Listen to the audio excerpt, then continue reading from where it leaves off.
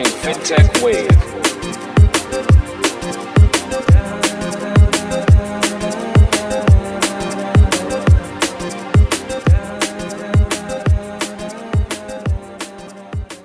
Hey, what's up, everybody? This is Ken from Fintech Wave.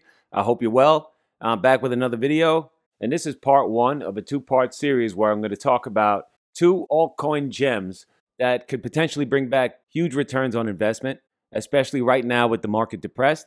The first one I'd like to talk about is everybody's favorite, XRP. And let's have a round of applause for XRP. Why not? You know, has weathered a huge storm up until the present. Shout to the XRP army. Most of us who know what time it is are big XRP fans. Ripple is the company behind XRP. XRP is the utility token for the Ripple product on-demand liquidity, which is the main product. Ripple is a company that was basically designed to solve the cross-border payments problem. The main focus of what Ripple does is solving this problem of cross-border payments, and they solve a real problem, and XRP is the token that is the utility device in that operation. So just to sum up briefly, up until recently, the way international payments were settled was big banks used to have accounts in different countries. They were called Nostro and Vostro accounts from Latin, ours and yours. And they would have to have big hunks of cash, billions of dollars tied up in the major markets. So that would really cut back on efficiencies where cash flows were concerned. And this tie-up of cash is what would take 3, 4, 5 days for some of these transactions to settle, because they would have to first, if you wanted to send money from, say, the United States to Japan, first the bank would have to look at the Nostro account in Japan and see if the money was there, and these Nostro and Vostro accounts would have to be verified. So what Ripple's product does is it takes that time-intensive, inefficient process where cash is normally tied up and makes it liquid, frictionless, and very, very cheap. So instead of taking 3 days, transactions typically settle in 4 seconds. And that's the problem Ripple has solved. And if you look at their website, discover why hundreds of financial institutions choose RippleNet to provide a better payments experience and enable greater economic opportunity for everyone, everywhere.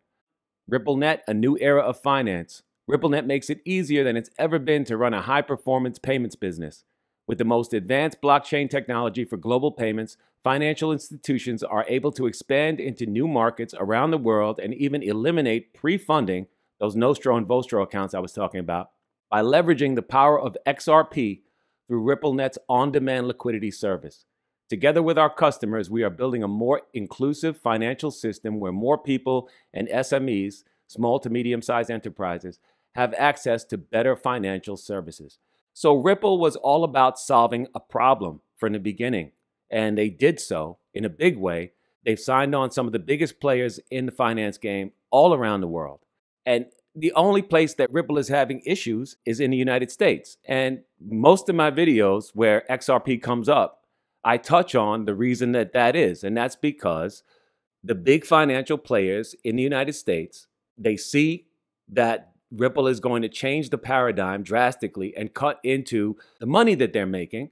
And, you know, greed being what it is, the basis of capitalism, it seems to me that these big players in the space do not want to let Ripple get too far along until they can figure out how to protect themselves from this cataclysm that's coming their way in terms of this whole paradigm shift that's going to take place in fintech and cross-border payments, largely due to Ripple. And while they have Ripple tied up in litigation with the SEC on the one hand, and Ripple is sitting at, you know, what, around $1, especially because of the financial pullback lately in the crypto markets, which is also due to, in my view, manipulation, because again, the power elite see what's happening with cryptocurrency and they don't want it to get too far along. They don't want it to reach too much of a critical mass until they can get themselves set up properly to be able to capitalize and maximize and dominate cryptocurrency the same way that they've been dominating finance all along.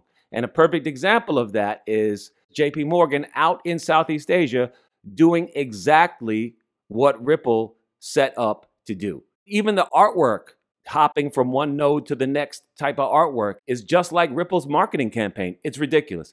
So it's like a Cinderella story. You know, Cinderella, the wicked stepmother, and the ugly sisters knew that Cinderella was the pretty one. She was the one with the attributes, right? And they were jealous. So human nature being what it is, they gave her a hard way to go. But in the end, what happened? The truth shined. And the truth is always going to shine. The cream is always going to rise to the top. And everybody knows XRP is going to win. XRP solves a real significant problem to the point where huge players in the space are mimicking what XRP has created. That should tell you everything you need to know. Imitation is the sincerest form of flattery, if you just want to look at it that way. When you have JP Morgan out in Southeast Asia mimicking point by point exactly what you set up, that tells me everything. And then lastly, I'd just like to mention two of the new additions to the XRP team.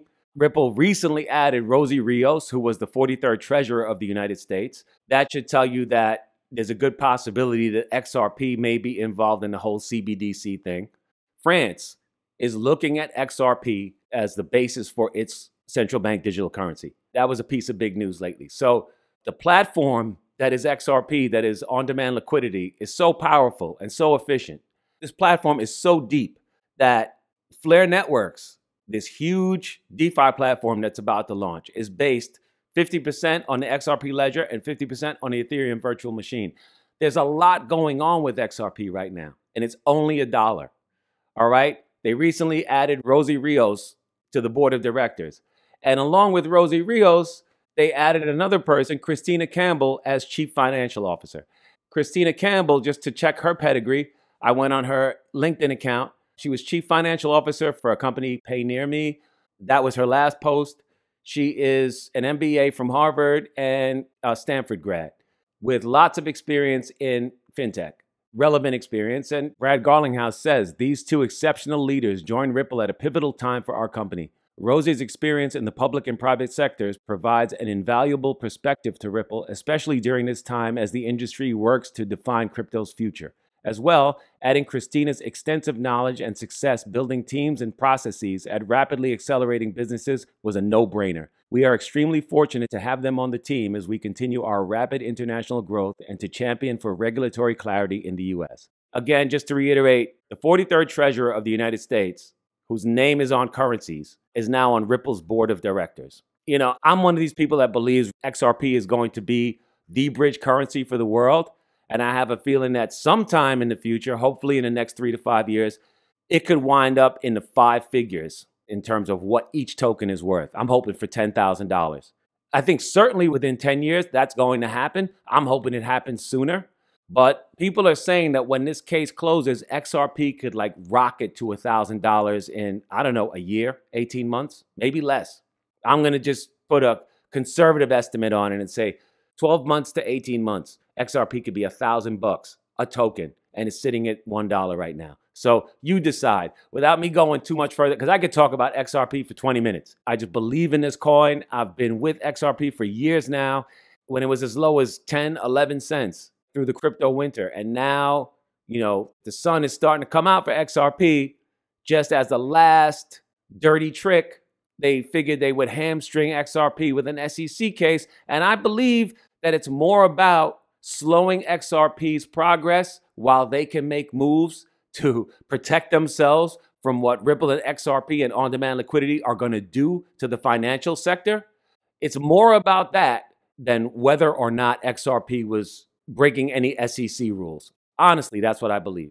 You know what I mean? At the end of the day, it's about money, right? And if there's money at stake, follow the money and it'll always bring you to the truth of what's going on. So if you ask me, I have a strong buy on XRP at the range it's trading at right now. Even if it goes to $2, jump in while you can. Again, that's not financial advice. That's just what I feel. Anybody who is looking to get into crypto at a coin that you could take $1,000 and get a lot more tokens for your money than you could with other far more expensive coins, XRP is something that you might want to look at. Again, that's not financial advice. I'm not a financial advisor. This is just what I feel, so I figured I would share that information with you. That concludes part 1 of this 2-part series called Altcoin Gems, where I talk about a couple of altcoins that I think are seriously undervalued that you might want to take a look at. The first one is XRP, and the second one I will reveal when I release part 2 in a week. All right, I'm going to leave it right there. I'll catch you guys on the next video. This is Ken from Fintech Wave. Thanks for checking out this latest episode. If you like the content, please hit like and subscribe. Shout out to all the people who've subscribed already. I'm going to try to keep the quality content coming on Fintech. I appreciate you. And there's a link in the description. The Fintech Wave theme is now an NFT. See you next time, everybody. Take care.